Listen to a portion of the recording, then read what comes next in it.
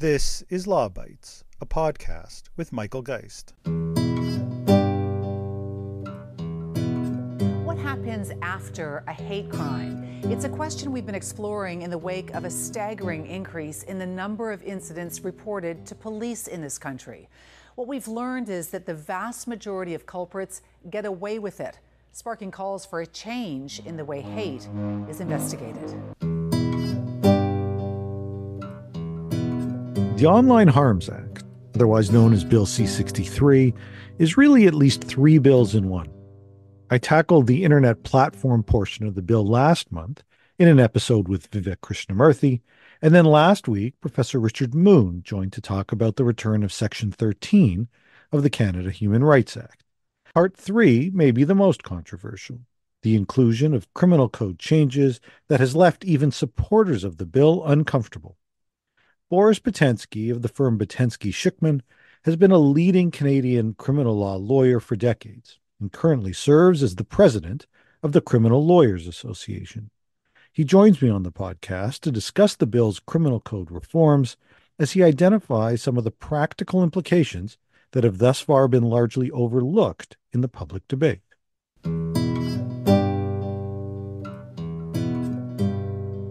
Boris, welcome to the podcast. I'm so thrilled to be here, Michael. Thanks for having me on. Yeah, it's really nice to have you. We're old friends, and so this is kind of worlds colliding here. It's kind of great. This is actually the third episode that I've done on Bill C-63, the Online Harms Act. I started about a month or so ago with Vivek Krishnamurthy. We focus primarily on the internet platform rules. Just last week, Professor Richard Moon from Windsor, who joined to talk about the return of Section 13 of the Canada Human Rights Act. And I think in some ways I may have saved the most controversial for last, certainly judging by some of the media coverage that it's gotten. And that's the criminal code changes that I have to say, I think has even left supporters of the bill pretty uncomfortable. So there's several provisions that are there, and I was hoping that you could provide some of the much needed context and understanding. I sometimes get asked about these provisions. I'm not a criminal lawyer. You are, and so it's really great to have you on. Why don't we start first with the issue around sentencing? And there are two. The first is Section 320.1001. But primarily, it's an offense motivated by hatred. Now, what does this provision seek to do? So this is probably the most controversial, I think, aspect of the new bill, and I think this is the one that's going to have the most attention focused on it. We already have provisions in our sentencing laws that expressly require trial judges to take into account any offense which sentence is being imposed if it's motivated by hate against any identifiable group. So that's already a law that we have. And then we have a number of provisions that have maximum penalties. So what we've done now is we've created a new offense that seems to be very broad, that will seek to criminalize as a separate offense any criminal conduct or any conduct that violates any act of Parliament. So in theory, it could be an act against the Copyright Act or something similar. And if it is shown that it was motivated by hatred, then it is only prosecutable by indictment. It's not an offense that can be prosecuted by summary conviction. And for some of the criminal law nerds out there, I could explain the difference. But it basically requires the matter to proceed under the more serious procedural manner, which is indictable offenses, and it provides for a maximum penalty of life imprisonment. So it drastically raises the sentence, and it provides a catch-all provision to create a new offense, basically, of doing anything that's motivated by hate. And that is a very broad power, unlike the other provisions which already exist in our law, which are also seeing their maximum sentences raised, but really nothing else is being done to change those sections. Those primarily require the approval of the Attorney General in every province to commence a prosecution. This new offense does not. So it is subject to be used and abused, and it is a matter that a prosecutor could choose to really hold something over an accused's head in a case that may have very little to do about hate. So it's a very broad power, one that I'd be a little surprised if it actually made its way into the final legislation in its current form. But as currently drafted, it provides quite a bit of, I suspect, problems, but also a hammer that it gives to the prosecution if it chooses to use it. Okay, I have to admit that goes even further than much of the discussion. Much of the discussion is focused on this notion of life in prison, but it sounds like both there are already provisions that seemingly could deal with some of this, but even beyond that, that this really escalates from a prosecutorial perspective, how these how this will be dealt with. Yeah, let's just back up for a second. The current laws provide a number of provisions regarding hate crimes that are already in our criminal law. And currently, they do not permit a maximum sentence of life imprisonment.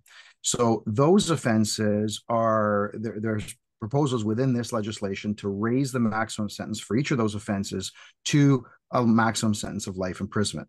Now, no one's going to get life imprisonment unless it's an extreme case for somebody that's got a very long record of committing these types of offenses. So it's not likely that anyone's going to get a life sentence. But there are two very important aspects of raising a sentence in this way.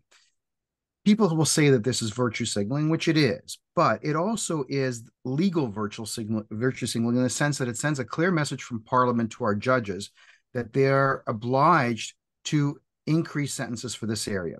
So it's not just a message to the public that we're going to raise the maximum sentence. It's actually a message done in the only way that Parliament can, short of imposing minimum sentences. It's the only way that the government can send a message to judges to raise sentences. And we've seen this in sexual offense legislation. So when we raise the maximum sentences, courts have interpreted those provisions as an indication by Parliament that judges are supposed to impose heavier sentences for conduct that used to attract something lighter. So this is exactly the same thing we see happening in this area. And frankly, it makes sense. There is criticism that our existing law don't provide for sentences that have been particularly strict. So this gives that extra push to judges. It's a message sent to judges and to the public, which frankly, I'm not particularly concerned about. In addition to raising the sentences of our existing offenses, it's created this new section, which carries a maximum sentence of life. And this new offense is very broad. It applies not just to criminal conduct, it applies to anything which is motivated by hate. And the problem is it doesn't say solely motivated by hate. The words that are used in the bill is just simply motivated by hate. And what does that mean? I don't know. And I'm not sure anybody really knows. Does it mean partially motivated by hate? A little bit. Mostly motivated by hate? Solely motivated by hate.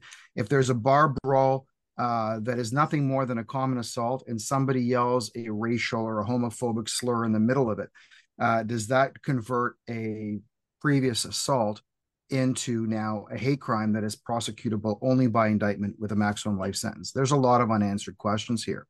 In our current legislation, we already have the provision that judges can use hate as an aggravated factor on sentencing. So if it's present as any kind of factor, judges can use that to impose a higher sentence.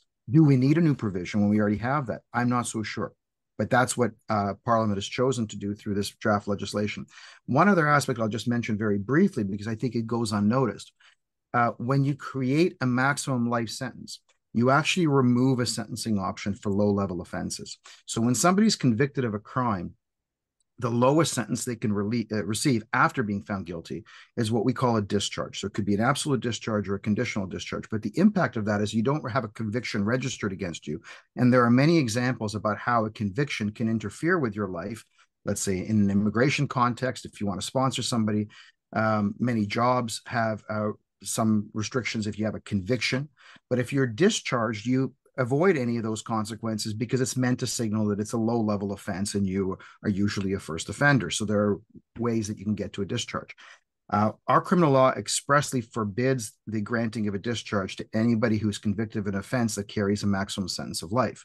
So by raising the sentence, you've actually removed discharges as a sentencing option for low-level offenders that might otherwise qualify for a discharge in their circumstances. That is also perhaps something that the government hasn't thought about in drafting it, or maybe they have, I don't know. But the bottom line is that is an impact of it that very few people, I think, have talked about. Yeah, no, I haven't seen any discussion of that. I'm glad you raise it. You mentioned some of the challenges from a definitional perspective that you just don't know exactly how this would be interpreted. Some people have raised the question, well, what does hate even mean? And there is a definition for hatred, speaking to emotion that involves detestation or vilification that's stronger than disdain or dislike. Can you explain where that comes from and some of your thoughts on the line between legal and illegal speech? So that's not new. That goes back to the Keekstra decision in the Supreme Court of Canada, which is frankly been around for decades. So there's no what it has done is it's codified the language that was previously judge made. I think there's always going to be a tension about what conduct does or doesn't cross the line, and by simply putting this into the statute, I'm not sure you're going to change much of the current debate or uncertainty. That said, it is a good thing because, frankly, by creating a definition that is from Parliament as opposed from a judge, leaves aside the possibility that judges will change it in the future. So, where it's based on the common law, and I'm not sure the Supreme Court's rushing to rewrite their definition of hate, but nevertheless, it creates the definition from the source of our legislators, which is probably a good thing. And it creates some certainty to the public about what hate at least is intended to mean. So I think in that sense, there's nothing wrong with it, but I don't think it really, it's not new. And I don't think it's going to change any of the uncertainty about what conduct does or doesn't cross the line. But you're quite right. The intention is to capture only conduct that is well over the line. It's not meant to capture things that merely offend or make people annoyed or inconvenienced. And frankly, that's as it should be, because one of the other things the Supreme Court of Canada recognized many years ago is that limiting speech is a violation of your constitutional rights and freedoms. We don't generally want to limit people's right to freedom of expression, and we do so only when it's necessary. And that line is drawn when the conduct crosses into true hate speech, when it's truly well beyond the line, and that's how Parliament clearly writes it in this bill. Yeah. Now, you highlighted as you went through the inclusion of this provision a number of the consequences, and there's some pretty significant ones. Some of the responses we've seen coming from supporters of this part of the bill, particularly from the government, from the PMO, from the Justice Minister, is to say, listen, we recognize people might be concerned with this plain language. It says life in prison potentially associated with these crimes where there's this motivation of hatred. But they say, listen, what we really were trying to do was to match this provision with the underlying offense. And don't worry, there are sentencing guidelines, there are reasonableness requirements, there are appellate courts. All these kinds of things are there as safeguards to ensure that this isn't misused or abused. How would you respond to their response? Well, I think that the main problem is that we're under-resourced in terms of our ability to prosecute these offenses. If you want to create laws that are going to do nothing but signal to the public that you take that seriously, I don't want to say the value of that is zero, but the value of that is fairly minimal. So yes, it is important, especially in these geopolitical times. We do have a significant raise in hate crimes. There is value of having the government stand up and say, you stop this. We shouldn't be doing any of this. We need to rein it in. So there's that virtue signaling message, which has minimal value. If you want to get it to stop, this law is not going to do it, because what we need to do is use the tools we already have. Most of the tools that are necessary to fight hate speech in the criminal context those tools are already there. So we need to invest more in prosecutions. We need to invest more in training prosecutors to be able to know and apply this law. We need to spend more money, frankly, on police resources to be able to prosecute these offenses, because most police departments don't have enough by way of a number of officers who are either trained or assigned to these units to handle the rising in demand for this work. So if you want to stop things, we need to actually spend more time prosecuting these things. So none of that's going to change, in my view. Just changing the law is not going to change conduct. In terms of the government's position that you raised, and I'm sorry I didn't directly answer your question initially, but the response to their saying, well, we're going to trust prosecutors to apply reasonableness. That's true of a lot of things. And frankly, my experience is that your mileage may vary. It really depends on region. It depends on the attitude of the office. And history tells us that we're not very good at treating all groups equally. So we're not very good about how we treat crimes against certain identifiable groups. And that falls and rises with political times as well. This isn't only about one group.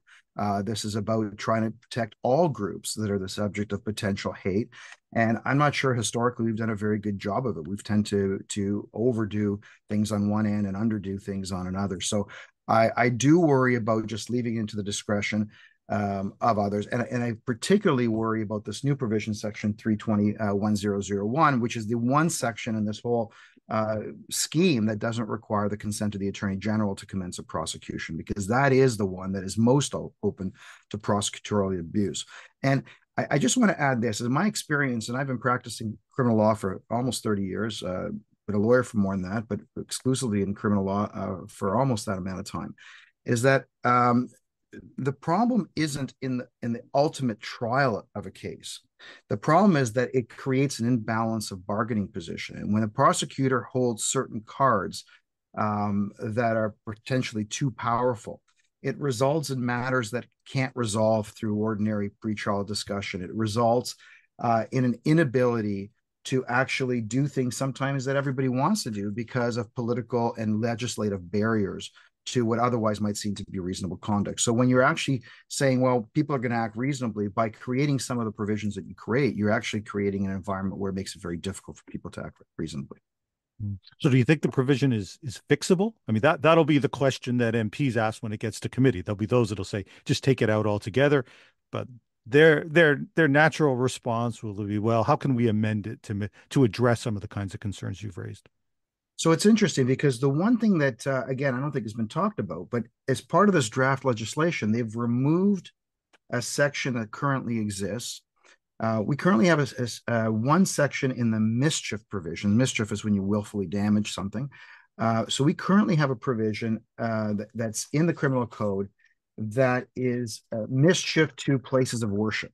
So section 430, sub 4.1 of the criminal code, there's a related provision which creates an enhanced form of mischief if you do it against a place that's either a school or a social location, a senior's home, or a cemetery, or some other place that's marked through a religious designation of some sort, or otherwise that is tied to an identifiable group. So I suppose it doesn't have to be necessarily based on religion. Those provisions are being repealed. And it may be a guess that this new 320 provision is kind of meant to replace it, because it's going to be a catch-all. It's a little bit broader than just mischief. It's going to capture other activities. And I think that the intention was to slightly broaden the old mischief law and to say, well, listen, whenever you're dealing with that's hate motivated crime, we want to create some kind of legislative provision that makes it clear that we don't agree with this, more than just a sentencing provision, that if it's a factor in the whatever crime you commit, we're just going to actually treat it as a separate offense. But I think they've gone too far by going, and I suspect that some of the discussion in committee is going to be about, well, can we bring this back a little bit, or can we at least, if it's going to be something that's prosecuted by life imprisonment, can we at least insist on having AG consent if you want to throw this massive power into the prosecution? So I suspect that's going to be a conversation about dialing it back, maybe providing for the requirement of AG consent that will help actually some of the problem that I've identified, because then you're capturing conduct that we want to capture, and it creates and it requires or leaves the safeguard of the consent of the Attorney General to ensure that it's only exercised in a truly serious case. And if it's just a factor in the crime, and if it's just an ordinary crime, then it can be a factor on sentencing, really, which is where that factor belongs, and you don't need AG consent to invoke the sentencing powers. So if you do commit a driving offense or the barroom brawl where you happen to have some aspect of hate motivation, that can and should be considered as an aggravating factor on your sentencing if you're found guilty, but it doesn't create a separate regime about how you proceed and ensuring that you have a jury trial and all sorts of other things that really aren't necessary, I think, to accomplish what is sought to be accomplished. That's an interesting potential way of trying to adjust the provision. There is a second provision, I think you kind of sort of alluded to it slightly, around genocide. Speaking of every person who advocates or promotes genocide being guilty of an indictable offense and liable to imprisonment for life. Is this new? I would have thought we'd have something on genocide. So, what is this changing? It's not new. The only thing that's changing is the maximum sentence is going up to a life sentence, again, to be consistent with the other offenses. This is a section of the code that is rarely prosecuted, and for good reason, frankly, because I like to think this conduct doesn't occur very often. But it is something that is continued into the new legislation or the draft legislation. And it's not, as I see it, I don't see any real changes other than the penalty provisions changed. The other major source of controversy associated with the criminal code provisions has to do with peace bonds. And so there is a provision in there, fear of hate propaganda offense or hate crime. It's section 810.012. Can you get us started by explaining what a peace bond is? How common are they, and what precautions or safeguards exist for them? So I actually, I mean, I'll answer those questions in a second, but what I want to say at the outset, I think that these are the best legislative proposals, at least insofar as the criminal side of things in this bill. I'm not going to weigh in on all the other aspects of it that deal with non-criminal matters, but on the criminal side, I think this is the best part of the proposal because what it actually allows us to do is to address through the criminal law some ability to stop either low-level conduct or, frankly, to stop conduct before it starts. I mean, one of the problems with criminal law in general is that it tends to be reactive as opposed to proactive. It tends to respond to crime and may send messages to the, I mean, at least it's designed to send messages to the next person who's thinking of this conduct, you know, about not doing it, but really doesn't do anything to prevent people from committing crime. And the peace bond provisions do. So Section 810 of the Criminal Code in general has been around for a long time. It allows a court to impose basically a restriction on an individual where there is a reasonable fear to be fearful of something. And there's a lot of somethings because there are a lot of these provisions that now exist. So the original one is if you fear that you're going to cause harm to any person or commit property damage, you can bring an application to the court and the court can convene a hearing. And if the court finds that your reasonable basis for the fear is made out, and it's on a balance of probabilities, not beyond a reasonable doubt, they can force somebody to enter into what we call a recognizance, which is almost like a bail order, and to behave yourself and to abide by a set of conditions for a period of time, usually for 12 months. And if you don't, then you're subject to either being charged with violating the terms of the recognizance, which is a separate crime, or you could be imprisoned, and there's different potential consequences depending on what you do. So we've expanded that over the years to include fear of sexual offending. So you have somebody that is a serial sexual offender. They're about to be released from prison. We have a few examples of this in our legal history where just before that person is about to be released, because there's real concerns that they're going to reoffend, the government brings an application, the prosecution brings that person before the court to have them enter into a series of conditions, in a recognizance that will bind their conduct. So they'll, in a sexual offender situation, they'll be prohibited from going near daycares or playgrounds or other places where children may congregate, will protect the community from a person that is seen to be a significant danger. So those provisions have been around, they've been found to be constitutional. So now what we've done through this bill is we've created a new type of peace bond, which will allow a judge to impose when there's a demonstrated reasonable fear that a person may engage in this type of conduct that will incite or promote hatred towards a community, that a judge can force somebody to enter into a peace bond or into a recognizance, which will have a certain set of conditions.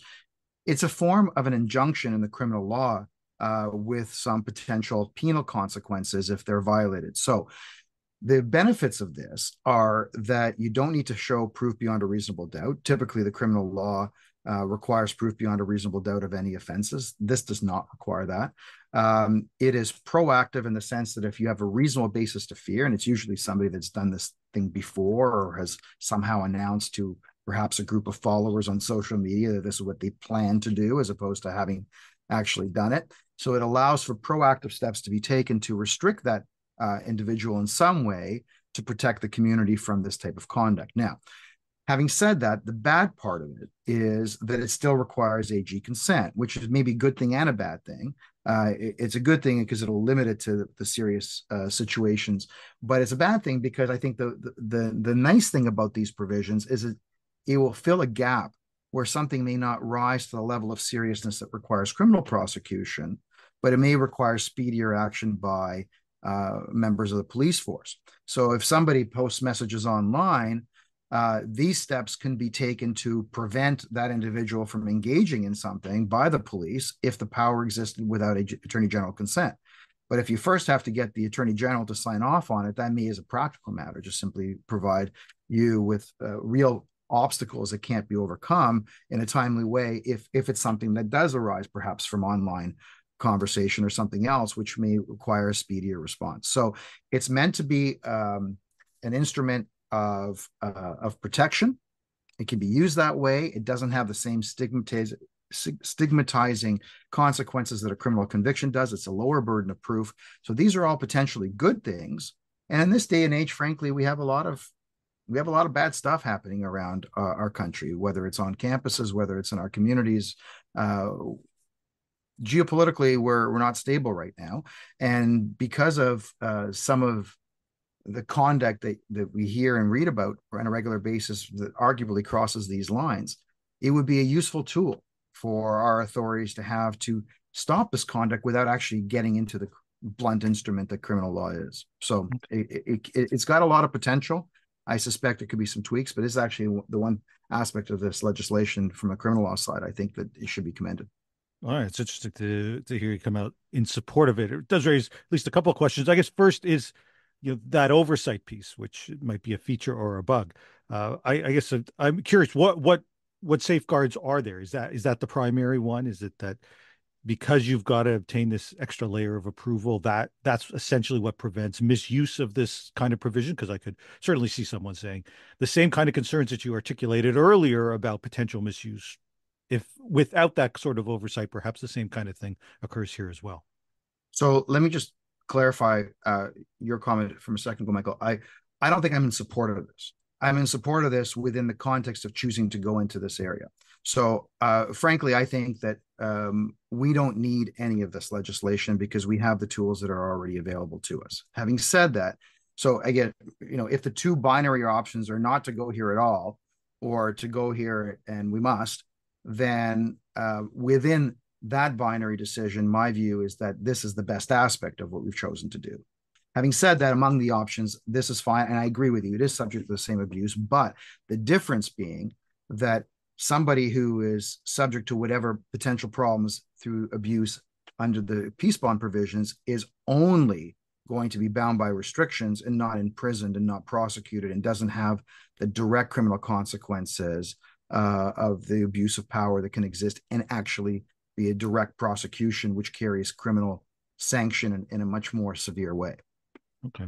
The other response that I've seen around this provision is to say, yeah, well, we know, of course, that these have been used for fear of someone who's about to assault someone or something like that. But this involves speech, or in many instances might involve speech. Do you think that makes a difference here?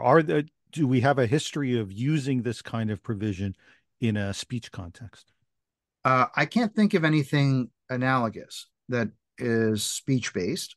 So I agree that it's a distinction, but I'm not sure it's a distinction with a difference, because if we go back to sort of our constitutional principles regarding free speech, we say that you have the right to free speech until it crosses the line into significant harm.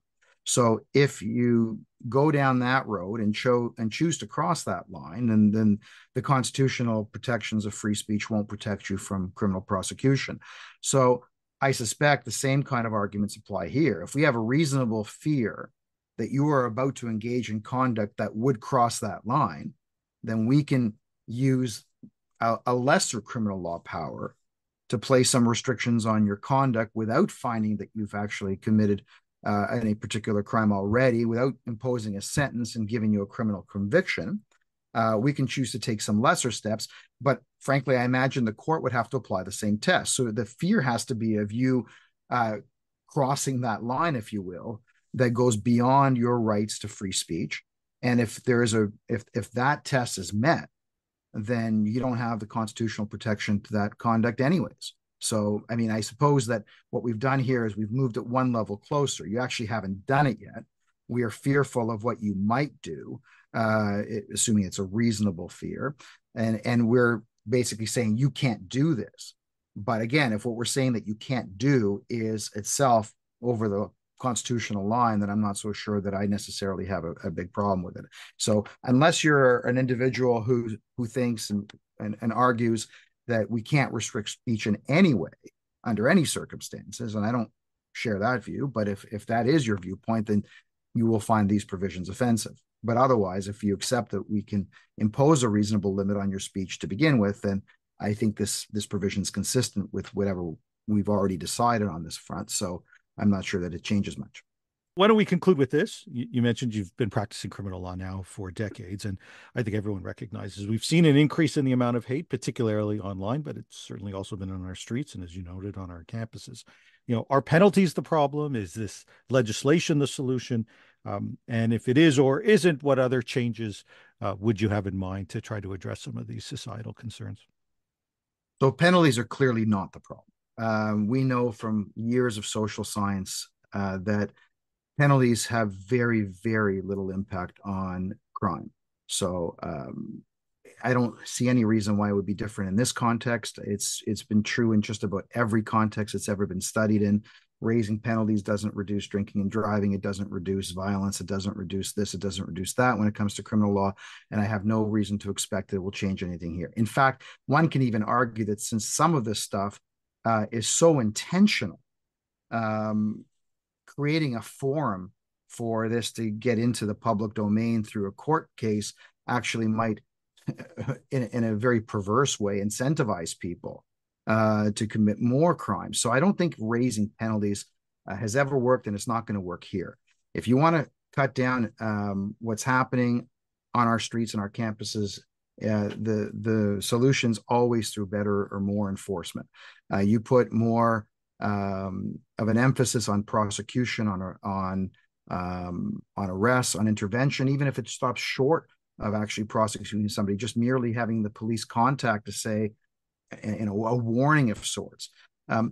Any time that it's been studied, the increase in enforcement, even not necessarily with prosecution, but simply just involvement of resources to enforce, has always had a positive correlative effect with reducing crime.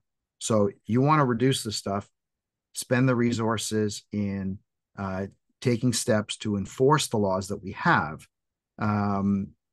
That would be, I think, money much better spent.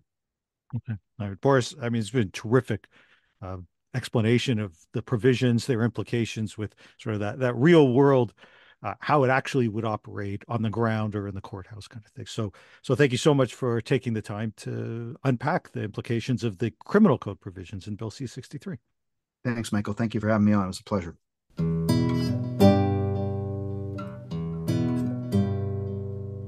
That's the Law Bytes podcast for this week. If you have comments, suggestions, or other feedback, write to lawbytes@pobox.com. Follow the podcast on Twitter @LawBytesPod or Michael Geist @mgeist. You can download the latest episodes from my website at michaelgeist.ca or subscribe via RSS at Apple Podcast, Google, or Spotify. The Law Bytes podcast is produced by Gerardo Lebron Laboy. Music by the Laboy brothers, Gerardo and Jose Lebron Laboy.